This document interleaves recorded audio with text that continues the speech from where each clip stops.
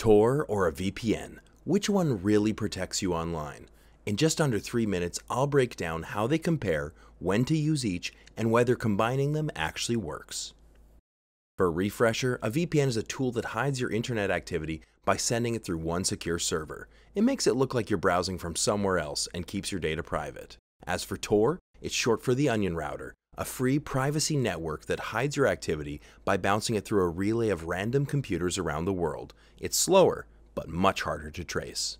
Let's dig in.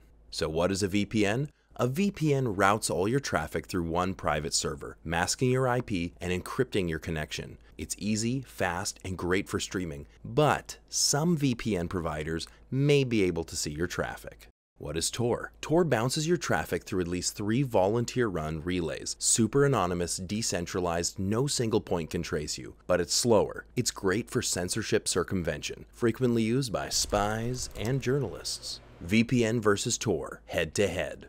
For these features, as you can see, Tor, much slower. Multi-hop latency is a factor. VPN, much faster. As for privacy, as far as Tor is concerned, it's true decentralization. No logs are possible. VPN, your IP is masked, yes, but some service providers can see your logs. Geo-unblocking, yes, they both have it. Tor can reach blocked sites via bridges, relays that help you circumvent censorship. Anonymity, Tor's anonymity, excellent.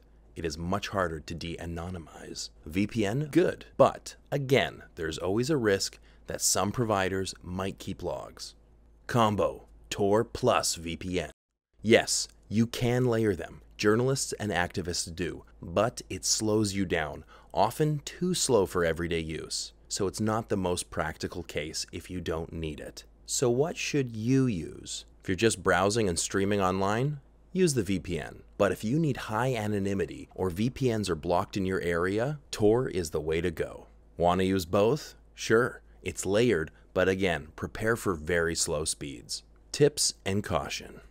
With a VPN, choose a no-logs provider, RAM-only servers, and strong protocols like WireGuard and OpenVPN.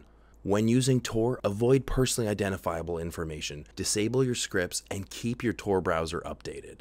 In conclusion, both tools have their place. Choose what fits your needs: speed, privacy, or both. Like and subscribe for more breakdowns. For a VPN that doesn't have logs and works hand in hand with Tor, we of course recommend Windscribe. Check out our Choosing a VPN Provider video for further insights.